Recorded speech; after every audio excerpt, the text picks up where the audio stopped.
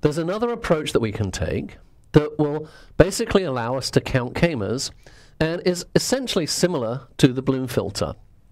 And it's called a counting Bloom filter.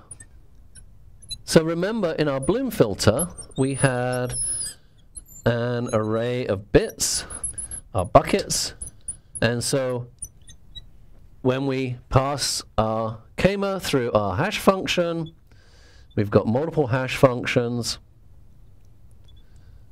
We're going to set the bits appropriately depending on the values that we get back from our hash functions.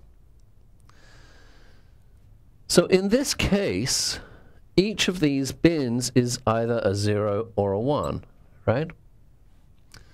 But what if, instead of having each of the bins be a 0 or a 1, we made each of the bins be a length c, where in my case c is 6 bits. Now, instead of just setting the bits to 0 or 1, in fact, just setting the bits to 1 like we do in a normal Bloom filter, as we add things to the Bloom filter, we can actually just start counting, right? And so we know how many things have been in our bins. And we do that at each of the locations, and we just keep track of the counts in each bucket.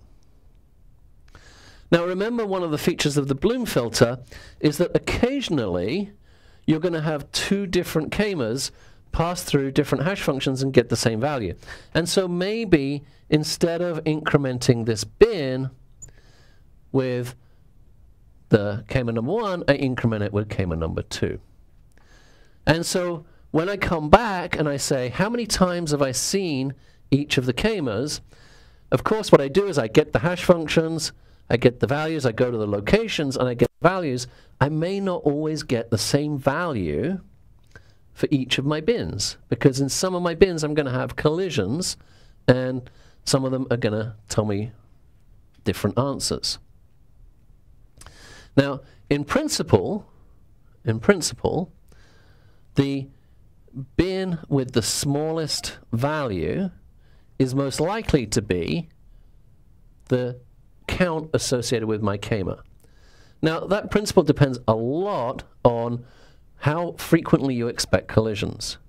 Because if, as I'm adding things, let's say I add here, and then I'm adding here and here and here, and then I'm adding here and here and here, and now I'm adding my original k-mer again, here and here and here.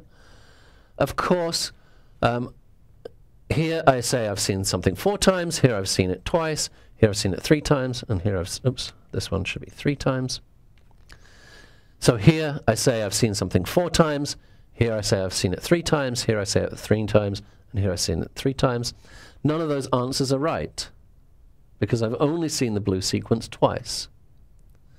However,